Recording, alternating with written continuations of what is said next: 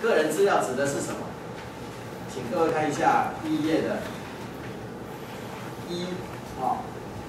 ，2的括弧1括弧2，按照个资法的保护的课题，它的规定，所谓个人资料，它的解释指的是自然人的姓名、你的姓名、出生年月日、你的公民身份证统一编号、护照号码、特征、指纹、婚姻情形、家庭情况、教育、职业、病理、病历、医疗、基因、性生活、健康、检查、犯罪前科、联络方式、财务情况、社会活动及其他得以直接或间接方式识别该个人资料，那个人的个人资料，这些全部都在个资法里面。那请问一下，那个宗教信仰算不算？个人宗教信仰算不算个资里面？基本上来讲，应该要解释，算是个人资料，个人资料。好，那么这是第一个，这是我们这一条规定是指的是我们所个资法里面的，叫做我们称为一般的资料。好，这是所谓的一般的资料。那么呢，对一般资料里面的，还有一个第二个情况，就是有关于医疗、基因、性生活、健康检查、犯罪前科的这个资料呢，这几个资料呢，不得收集、处理或利用。这个是叫做特别的资料，叫做特种个人资料。这是两者个人资料的不同之处在这里。那么，刚刚我们做了这样解释以后，请问各位，这里面所收集的，包括会员的这个性别、年龄、学历、职称、职业科别、通讯地址跟电话，这些是不是都属于个资里面的，对不对 ？OK， 那我听我们工会的这个员工在讲说，我们慈济医院就要跟他们要资料的时候呢，关于医师的职称跟职业的科别，他们不提供。那么我们可不可以收集？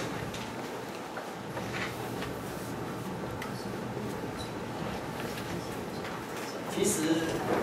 在个资法里面那么关于呢，如何去收集，什么情况之下收集，那该做如何限制呢？其实，在个资法的第5条里面有特别规定。那么第2页第2页，我没有把它写出来了。第5条的原则。那么个人资料的收集、处理或利用呢，应尊重当事人的权益，尊重保护他的权益。第二个呢，要依照诚实信用原则，诚实信用的方法，不可以逾越特定目的的范围、必要范围，并且跟收集的目的具有正当合理的关联。各位，这样一个规定，那么到底可以收集到什么程度？可以收集到你的这个个人的资料到什么程度？其实是不确定的法律概念，不得逾越正当，然后依诚信原则。什么叫做正当？什么叫做合理？什么叫诚信原则？几乎都是不确定的法律概念。那么这个时候呢，可能就是变成说，实务上你在收集的时候，你要有合理的认定。那么按照一般的社会通念来做这个判断。那其实我看了这个资料呢，这里面实际的部分呢，它就关于医师的职称呢，它就不提供。本来听说连这个职业科别啊，也都不提供。哦，那么当然，工会收集这些资料的目的是做什么？工会收集这些资料的目的是做什么？要列职称、列这个科别，它的目的是做什么？好，那么可能就是要依照工会收集这些资料的目的来做合理的判断。那我个人是比较倾向于说，其实收集科别这个应该也没什么错误啊。基本上来讲，工会去了解你个别医师到底是专业哪一科，那么这个可以提供查询，哦，所以收集是 OK 的。那关于执掌，这个执掌应该也不会妨害到了这个医师个别的权益，所以我个人也是认为说，提供其实也是无妨，但是就实际这个部分呢就没有提供。那当然，他不提供呢，我们在配合当事人的意愿的情况之下呢，不跟他刊出来，其实也 OK 啦。哦，只是说，现在就工会的员工的立场来讲，是说到底我们在执行这个个资法跟你在收集两相比较，到底，毕竟它还是要依照法律的规定来嘛，对不对？那法律规定到什么程度呢，就产生了疑问。哦，我想，其实就我们的法律到底它的规范到哪里，这个就是很多人不懂的地方，那么必然产生很多的疑问。另外再跟各位报告，平常的你们互相见面，这个名片啊，这个递来递去呢，它算不算收集个资啊？这样算不算收集个资？这个我递名片给你，哦，这样算不算收集个资？个资的收集有没有个资法的问题？啊 ？OK， 哦，当然这个算是自己给的，可是基本上来讲是当事人同意给的啦。OK， 可是呢，我个人是觉得按照个资法来看呢，这个交付名片的行为，好，那么收名片的行为，应该不叫做所谓的资料的收集。那么资料的收集，通常来讲指的是说这个基本上你的从电脑的建档，还有呢，你用手工的抄写，好，电脑的建档、建成档，也只有大量的建档，哦，那么这个才有各自的意义啊，哦，那还有手工的建档才算，哦，才算。那么你个人名片是你自己交付给我，那我把你的名片，如果说比如我要帮你介绍科别，我把名片交给别人，我还告诉你，应该是可以不用的哦，不用受到这个部分的限制，好，不用受到这个部分的限制，这是我们附带说明的。那另外呢，再请问各位，那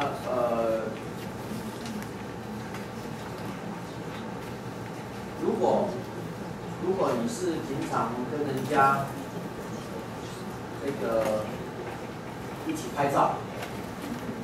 哦，一起拍照，你可能跟你的朋友一起拍照的，然后呢，这个朋友把你拖上部落格，或者拖上了这个 FB， 那这样的一个行为，哦，他的拍照行为，算不算一个个人的这个资料的收集？这算不算？算不算？算哦。这个看起来很像算啊，但是基本上来讲，请各位看一下啊，看一下我们的第一页的这个二支挂补式。那么依照第51条的规定哦，有下列情形之一者不适用本法的规定，它就是规范第一个呢，就是自然人为单纯个人或家庭活动的目的而收集、处理或利用的个人资料。好，那么比如说可能单纯的个人、家庭出去旅游、出去玩啊等等，这些不算。好，那第二个呢，在公开场所或公开的活动中，好，像我们这样的一个聚会，那么收集、拍照、处理或利用的没有跟其他个人资料结合的影音资料，比如说用手机、录影机、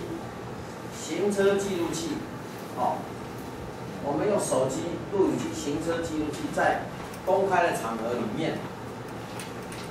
那么这个加以拍摄的这个活动，那基本上来讲，这样一个单纯的活动呢，其实是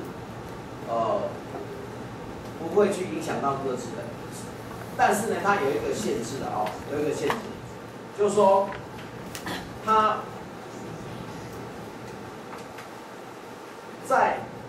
请各位记得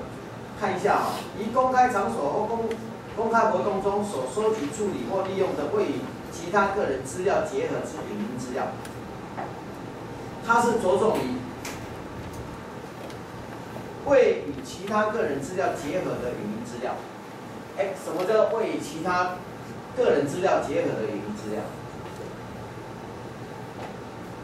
很可能是，其实你的相片里面呢，那么里面可能你有标示这个人的姓名，身份证，或者是这个相关的资料，可以判别是那个人，是那个人的资料。那么如果你有这些资料连结在里面，那这个资料呢就不能公开拿出来利用。这样了解吗？那么因此，这个我们常看到这个开车的时候，那这个行车记录器不是常常有的是被敲诈的啦，或者打架的啦，或怎么样子，然后就可以拿出来这个公开播放，或者是去做人肉搜索，那这有没有违法？有没有违反个资法？他拍照的这个影音资料呢是没有的 ，OK。你必须要你的影音资料跟个人资料结合，了解吗？跟个人资料指的什么资料？对，姓名、出生年月日、身份等等、指纹等等这一些有结合的时候呢，那么这个时候才是属于个资法的情形，不然的话呢，按照我们的第51条的规定。是不适用个资法的保护的。